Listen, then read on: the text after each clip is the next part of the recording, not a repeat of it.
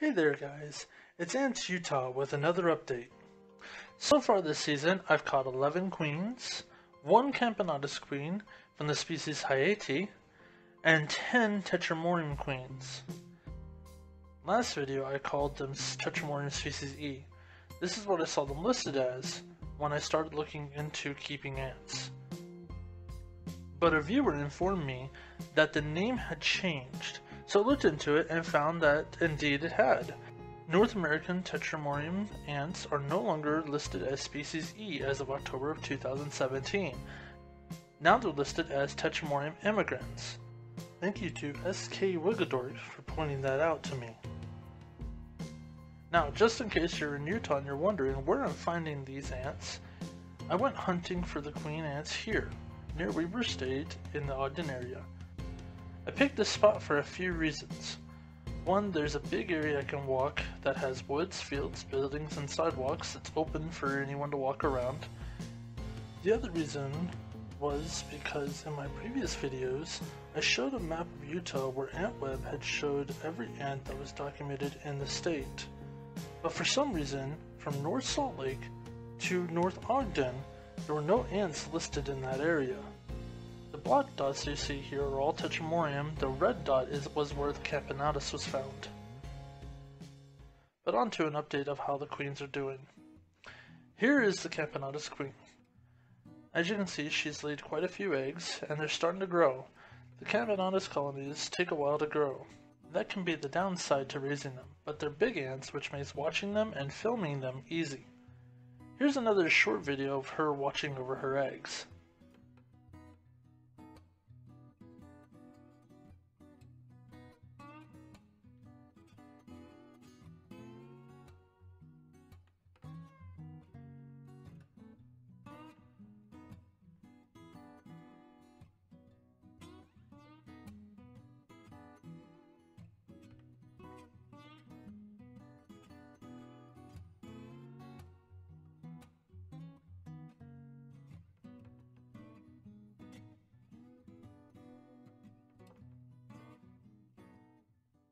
On to the Tetramorium queens.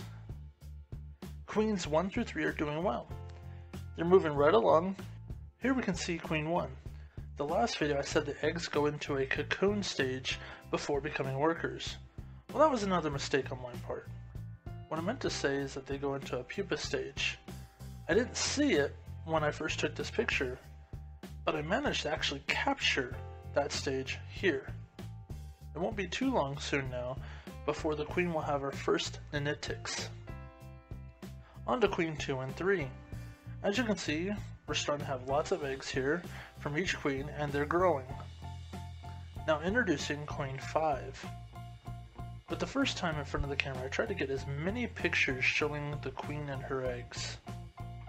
Queen 6 was not camera shy. She watched right up to the edge of her eggs as I was taking these pictures. I got a good view of her because of that. Queen 7 was hard to take a picture of as she hid most of her eggs in the cotton and also had some on the tube. Queen 8, I believe, was a bowler in her past life, or at least has a slight case of OCD. That being said, she's fairly new to the collection and doesn't have a lot of eggs yet. The same as her sister, Queen 9, but I do love the cluster of eggs so far. Then we come to Queen 10. She has eggs, but as you can see, she has dropped them anywhere.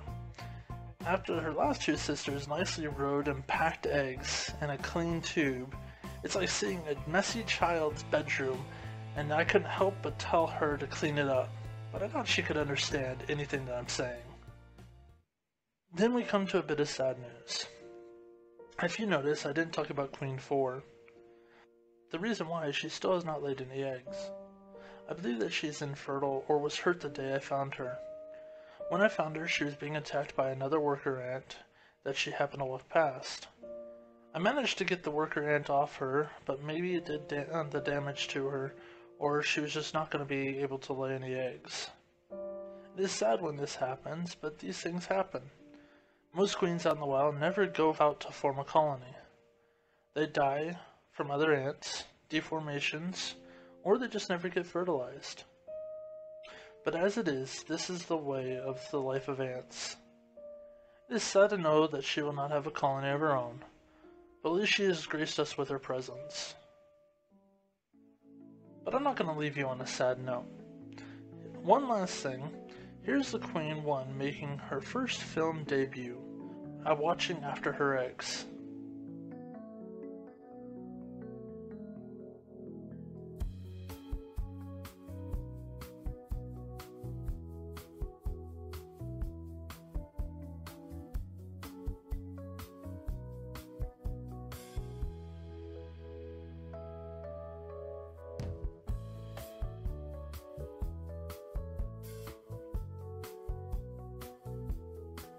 Well, maybe she doesn't like to be on camera.